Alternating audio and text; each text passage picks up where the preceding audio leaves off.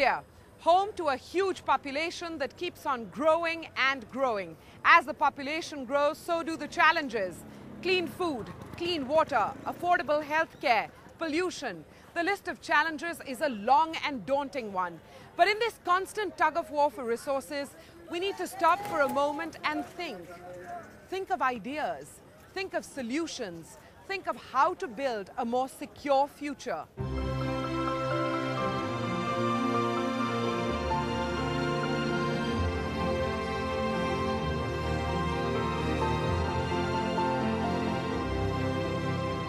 And that's exactly what we did in 2013. We took the first step towards unleashing the power of Shunya through science.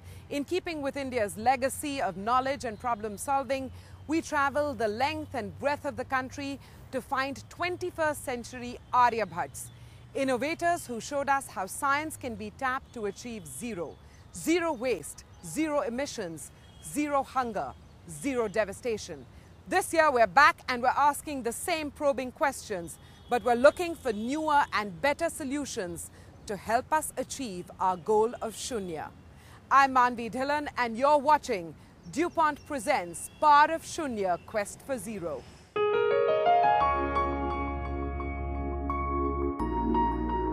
The theme of Shunya integrates pretty well with what our technology is able to achieve. As because of this smart distribution technology, we're able to ensure zero power theft, zero defaults, zero power cuts, as well as zero carbon emissions. Any technology has to move towards zero pollution, and the aim of Project Surya is to move in that direction, move in the direction of zero pollution in a stepwise manner.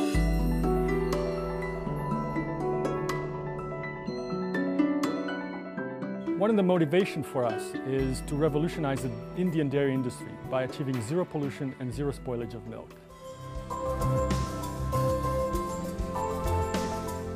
What are the resources? Water, electricity, soil, time, labor. By installing Nano Ganesh, basically we are making all wastages of resources zero.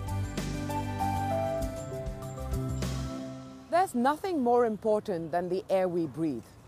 Last year, India ranked absolutely last in a global study on air quality. This year, not only do we still have the worst air quality, but India has slipped 32 ranks in the World Health Organization Global Environment Report Index to a low 155. Pollution levels are at an all-time high. In our cities, in our water, in the air we breathe. It's critical we tackle this challenge immediately. Well, this is the Power of Shunya Quest for Zero, and today we kick off a quest for zero pollution. What are the challenges? What are the risks? Why is pollution not taking center stage in India? What will our future look like if we don't tackle pollution urgently? We turn to Sunita Narayan for some answers. Sunita Narayan is a writer and an environmentalist who uses knowledge for change. We meet her at the Center for Science and Environment in New Delhi, where she is the Director General. I'm going to throw an idealistic proposition at you, and I'd like you to comment on it.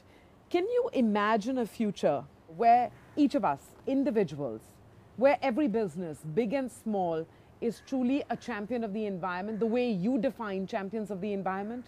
No, I think you well put it. It's about the way I would like it, because I do think that environment today has become a big issue.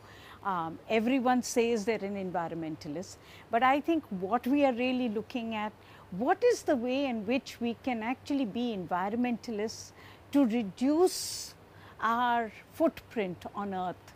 What kind of ideas do we need? What kind of paradigm of growth do we need that we can actually make sure that we tread lightly on Earth, that there is enough on this Earth for everyone's needs, but not for their greeds, and we can make sure that the poorest person on Earth also has access to resources. Simplistic, but I'll ask it. If you had to pick three of the most terrifying pollutants today, what would you put on that list? You know, I think there are three big issues that we need to think about, and we need to think about them in a way that is imaginative, inventive, crazy, so that we can find answers. One, obviously the issue of climate change.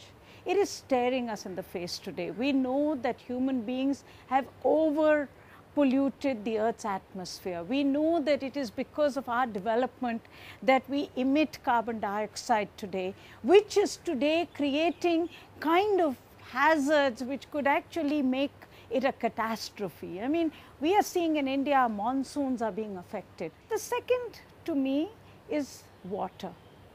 Now, water in India is a lot more basic, because when you're looking at the pollution in water, it's about biodegradable waste. It's really about excreta. Yes. And so the big, but it's not small, because that polluted water today kills more babies in India than anything else, and that's criminal. Yes. So clearly that's the second big one. And the third one is obviously air pollution, which is linked to the way we drive, linked to the way we build our cities. When you're outdoors, especially on a busy street, you worry about pollution. You can feel it, you can smell it. But the moment you step indoors into an air-conditioned environment, you feel safe, protected from pollution. Most of us spend at least half a day indoors in a centrally air-conditioned environment. But India, unlike many other countries, does not enforce any regulations around indoor air pollution. And so pollutants run absolutely free.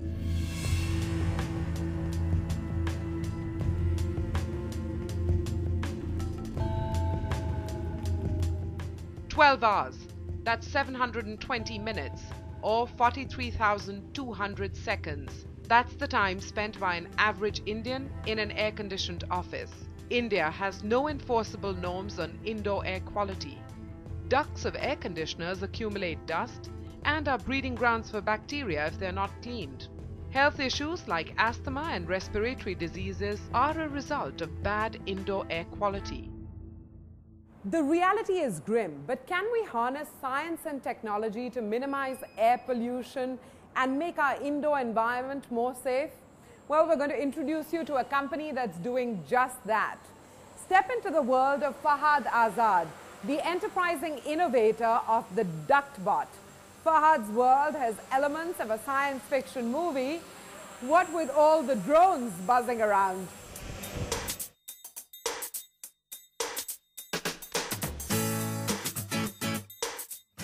It was Fahad Azad's passion for tinkering with toys and a very real necessity for cleaning hard-to-reach AC ducts of air conditioners, which are breeding grounds for germs and dust,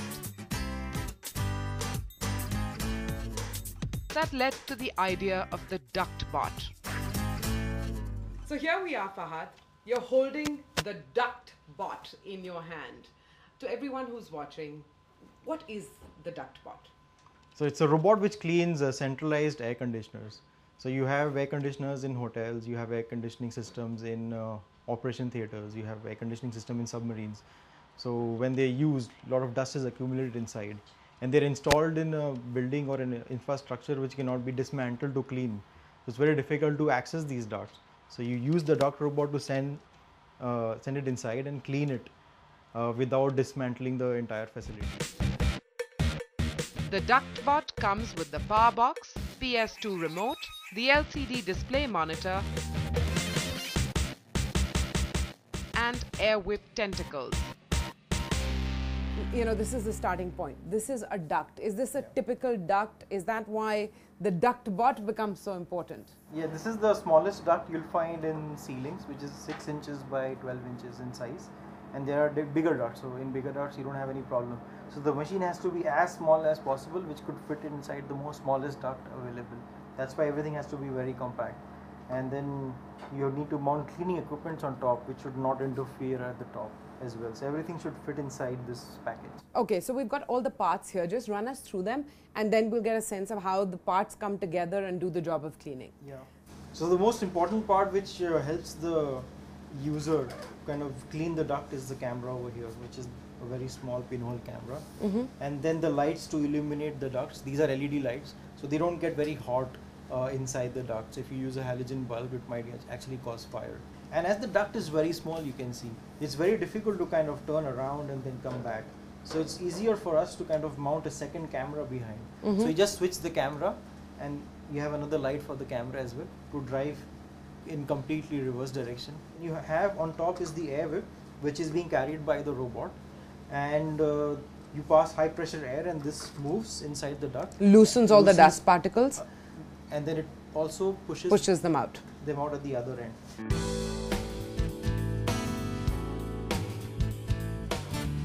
Incubated in this small but committed tech startup, with every nut and bolt engineered to perfection, the DuctBot is in use commercially in India.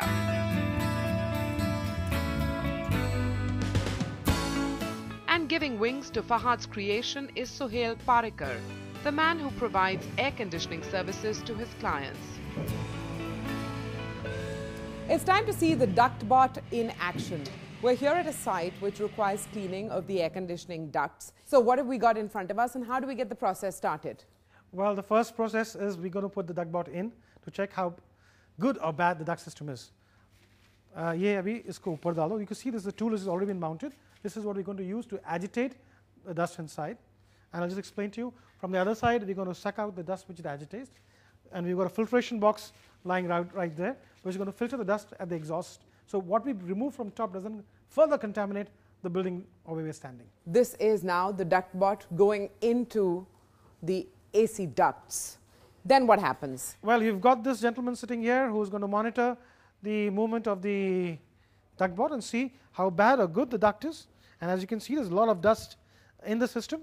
So we have taken a call now. The ducts need to be clean, visually dirty. I don't need to do special tests. You can see it, it's there. And that's what the DuctBot allows you to do. It's your eyes inside the duct. That dust will, because of the air pressure, will go towards that direction. It will get collected through the filtration box and out back into this area, all clean and neat.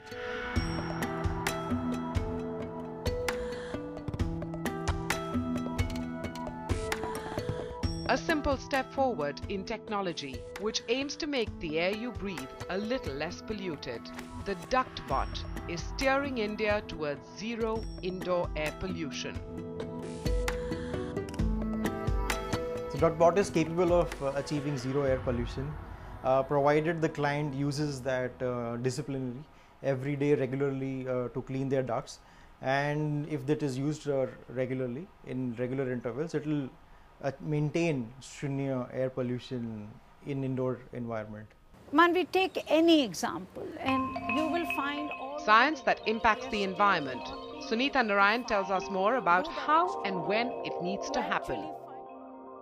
A country like India is essentially finding today itself at a loss, because we believe that the environmental management is to be done after the pollution, you come in to clean up.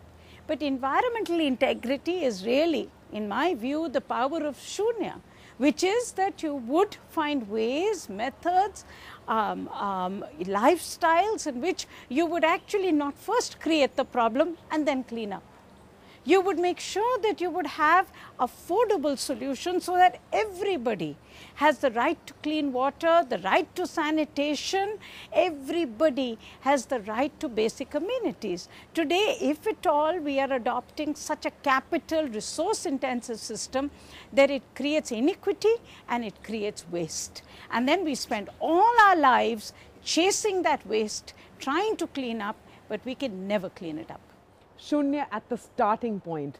That's what you're saying. Put that goal of Shunya before you take the first step in building your home, in building your office, in building your factory, in conducting any activity. Very well put. Shunya at the beginning, at the heart of it. Not Shunya after, as an afterthought. But Shunya is the power which allows you to reinvent so that you can absolutely think differently. I keep saying, we talk about thinking outside the box, think without a box. Think Shunya. Sunita Narayan, as always, thank you for provoking us to think differently, for challenging the status quo. As always, it's a pleasure. Thank you very much, Manvi. Thank you very much. We've seen how RoboSoft Systems is harnessing the power of technology to make the air we breathe a little less polluted. We hope we've challenged you to rethink some of the little activities that we do every day that harm our environment. Really, collective action is the only solution. Well, that's it on this edition of The Power of Shunya Quest for Zero, a show that celebrates science and innovation, technologies that can secure our future, human ingenuity that can reduce our challenges to zero. Till next week then, goodbye.